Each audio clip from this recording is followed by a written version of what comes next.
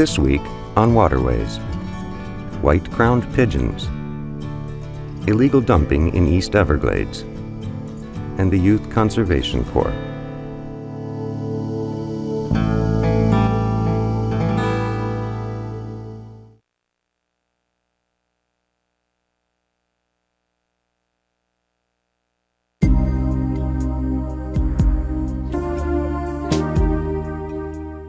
The Florida Keys in South Florida are home to many unique and captivating creatures. As research has proven, each of these species is linked and interdependent, composing the fabric of Mother Nature. This is the story of the white-crowned pigeon. A large pigeon with distinctive white crown and slate gray back, the white-crowned pigeon can fly at incredible speeds.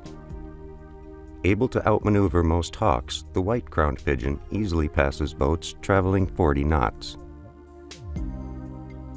The white crown makes his nest in the uninhabited red and black mangrove islands off the mainline Keys. Surrounded by water, the nests on these islands are safe from land predators like raccoons, which can devastate a colony very quickly. However, there is no food for the pigeons on these islands. They don't eat out here at all. There's no food for them to eat. They have to go to the mainline Keys. So Key West is a big part of this bird's future in the United States. It's not the only place that they nest, but most of these birds we've been following. We know from radio collaring birds this year that most of them go to specific places in Key West. White-crowned pigeons need two distinct habitats for survival: islands and forests supporting fruiting trees. The mainline Keys have many varieties of fruiting trees, but their numbers have been dropping rapidly. Their favorite, poisonwood, causes severe irritation and skin rashes on many people, and as a result, this species is typically removed from yards. The destruction of hardwood hammocks due to human expansion poses a major threat to the white-crowned pigeon.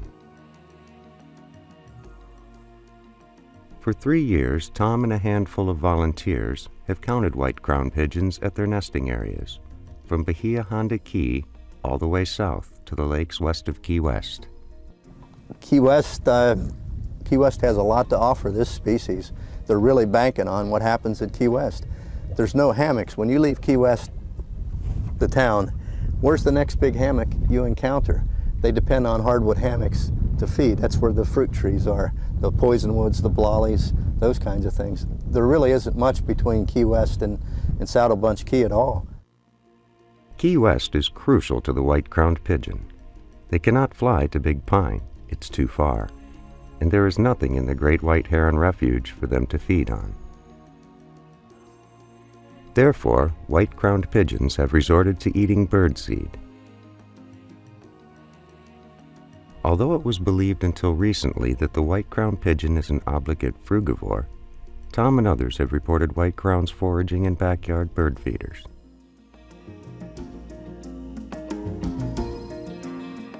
In Key West, there's very little of the native hardwoods left.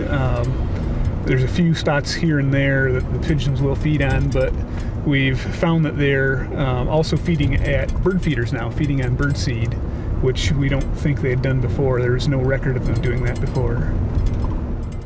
For 2 weeks, Jeff Kingscott has been tracking the elusive white-crowned pigeon, studying an area between Big Pine, south to Key West. Jeff and his crew follow radio signals coming from tagged pigeons in order to observe their behavior. Right now we're following one of the white-crowned pigeons. We have a transmitter on. I just picked up a signal to the east. It was a pretty weak signal. So we're going to try to drive and get a little closer to where this bird is and see if we can find it, see if we can get a visual on it and find out what kind of tree specifically it is sitting in or what kind of habitat it's using, see if it's just sitting there or if it's feeding. By tracking the birds, they can determine behaviors and flight patterns. Most importantly, when a bird is spotted, Jeff can determine what the bird is eating and which trees the white-crowned pigeons depend upon for survival. The four most common fruits in their diet are poisonwood, lolly, shortleaf fig, and strangler fig. While each of these species has been losing the battle against industrial and residential development, the poisonwood has been hardest hit. The poisonwood tree is essential to the white crowns because it has more energy per gram than figs and is richer in lipids. While white crowns may depend upon these hardwood hammock species for their survival, some of these species depend upon the survival of the white-crowned pigeons. When the white crowns eat the fruit from hardwood hammock trees such as the poisonwood, the seeds are then spread across the land. If the Keys lose its hardwood hammocks, it means less food for white-crowned pigeons, which means fewer birds to distribute hardwood hammock seeds, which means it is harder for hardwood hammocks to recolonize. These babies get fed milk for the first 3 to 4 days. The mother and the father regurgitate food right into the baby's mouth. It's liquid. Now, they can do that easy with fruits, but can they do it with grains efficiently? We don't really know. But they're banking on a lot of these bird feeders at Key West as well as Old Town, and there may be some problems associated with that. We don't know if grain is good or bad for these birds yet. We're learning, but it's certainly a switch. Most people weren't aware at all that these birds ate grain, period. It wasn't in the literature until just recently, and that was pretty much a function of people in Key West informing us about that. But what I would say is if you have a bird feeder, keep it sanitary. There's a lot of diseases that can be spread. If you have water there, change it at least every other day.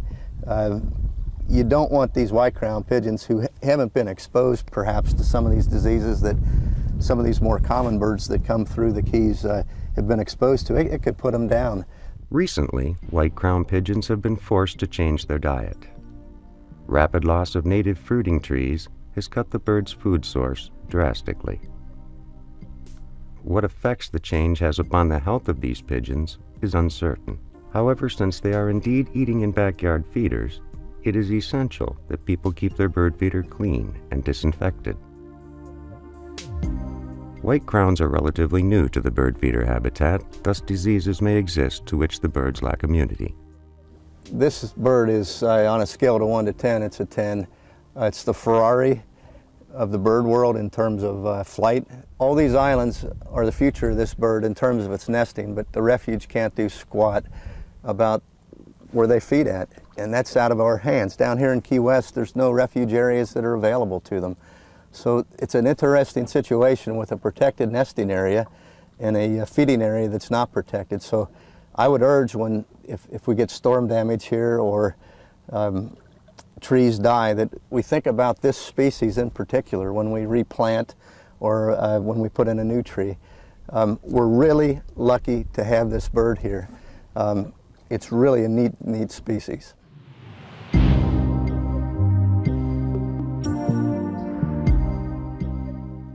With so-called ecotourism on the rise in the Bahamas, the Caribbean, and Cuba, where hunters can shoot 40 birds per day, it has become even more important that the Florida Keys sustain the local population. While conservation agencies have worked wonders protecting white-crowned nesting habitats, it is much harder for them to protect the places that these birds feed.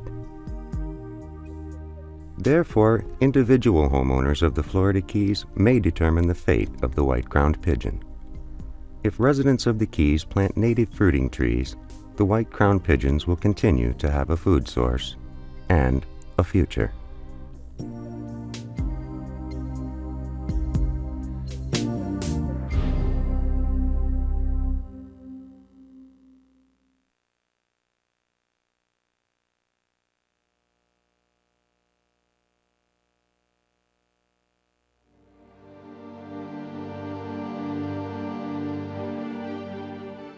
Most days in Everglades National Park, you can look for miles and not see anything but wild grasses, pastel birds, and prehistoric lizards. Sometimes you must look very carefully to see signs of animal life. But if you're in the East Everglades, where South Florida population sprawl has slammed up against the borders of the park, you'll see the most signs of life, and human waste. It's hard to drive into this area onto the edge of the East Everglades here and not see piles of garbage, dumped vehicles or burned vehicles, stacks of tires, chemical spills, paint, contracting supplies like roofing materials and debris like that. We get a lot of dumping that goes on out here.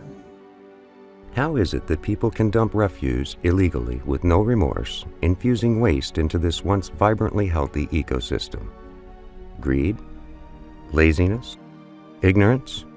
Most of the time there's some kind of financial gain that they get from it. The cars, a lot of times those are stolen vehicles that they've used for a while. Sometimes it can be just people don't know any better. They don't know that there's places throughout Dade County where they can take stuff like yard debris, grass clippings and things like that, that you can go and dump those for free. We get a lot of people that come out and they dump refrigerators or washers and dryers, and there are places that the county runs that you can dump those for free also. Trash and pollution generated by men and women has always been a problem for society. Through trial and grievous error, we have discovered the effects of pollution on the natural environment and thus have discovered techniques for mitigating and limiting these effects. However, trash that is illegally dumped is not processed or cleaned of toxins. You can see all the blue oil filters. Somebody's got a shop, possibly illegal, or they were doing some homework. They toss the oil filters from whatever they're changing into the bucket, and then they bring it out here with their waste oil and they dump it into the ditch. And then all of this through here is all the oil as it's contaminated the soil. A vehicle that gets dumped out here has oil and gasoline inside of it and can affect the water. Even inert materials like construction debris that gets dumped out here, it will kill off certain vegetation and allow exotic species to come in. Illegal dumps kill native vegetation by blocking sunlight from toxic leaks and through suffocation. When these native species die, invasive exotic species that are hardier, like Brazilian peppers and Australian pines, move in and take over. We can have no exotics in an entire area and have a dump come in, and if we don't get it cleaned up quick enough, we'll have Brazilian pepper that'll start right on top of that pile, and then we'll have exotics throughout that area. Where the Park Service could have finally been victorious after years of expelling invasives, they can now find themselves in battle once more. The ripple effect of a 2-meter square pile of garbage is alarming. That is why Ranger Mike Foster and the Everglades Park Law Enforcement Team arrest all those who dump illegally. Take them, take them, take them. They are dumping right now. This video, shot by Mike and his team, along with eyewitness reports and intense investigation, has enabled park authorities to successfully prosecute these criminals. There's a wide range of penalties for people that dump illegally. Under Florida state statute, there's just a small fine of a couple $100 all the way to it's a third-degree felony if it's a large enough amount. Under federal statute, we've made Clean Water Act violations and sent people to jail for 18 months. There are proper places to bring garbage. We are not living in the Dark Ages. The people of South Florida live among more state and national parks than anywhere in the world. This means greater responsibility and greater accountability. Illegal dumpers are in the minority, but those who care are in the majority, and we're watching. If you're thinking about dumping illegally out in the Everglades, you run a high risk of getting caught and paying a significant fine that's going to be way more than the dumping fee would be. and if it's a big enough load, we're going to put you in jail for it. On most days in Everglades National Park, you can look for miles and not see anything but wild grasses, pastel birds, and prehistoric lizards.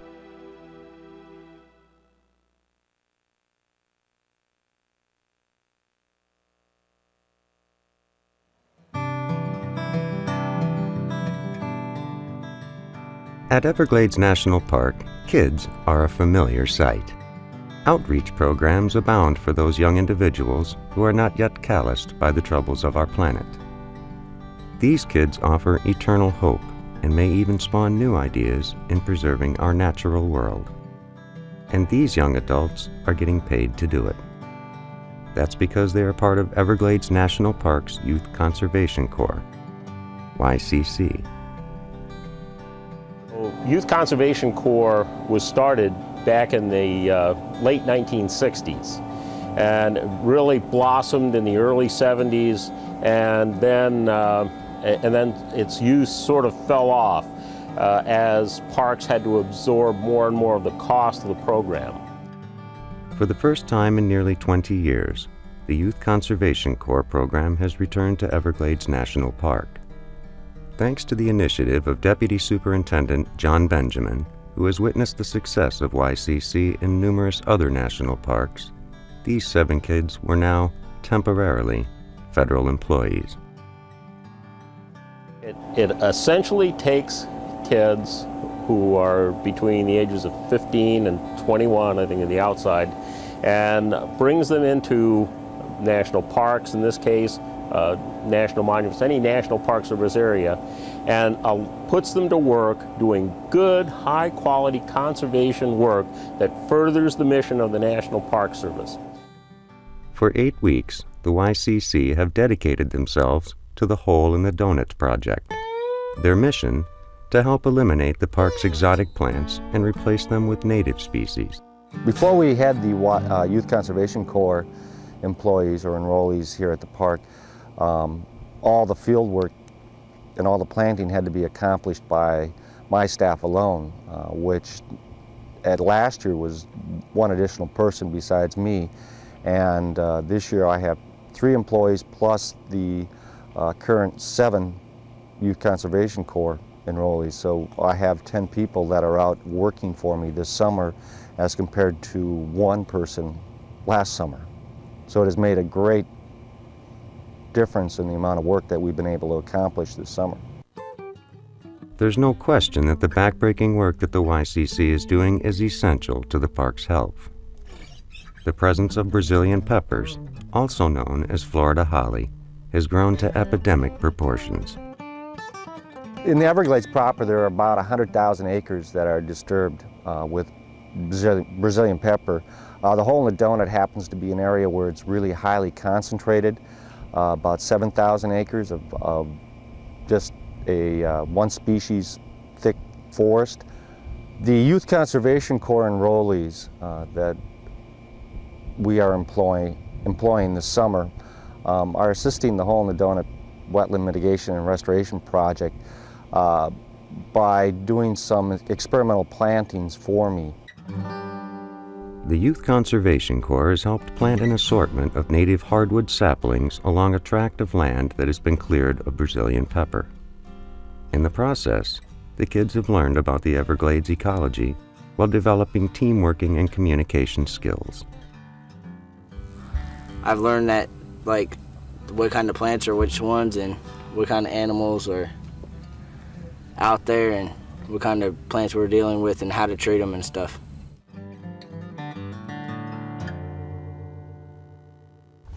It's a lot of experience. We learned a lot of stuff out here for the 8 weeks that we've been out here. Hold it up.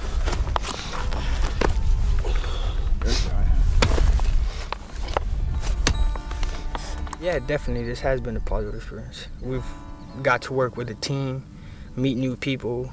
It was a positive experience. Learned how to plant trees, learned about the Everglades. Got paid for it too, so.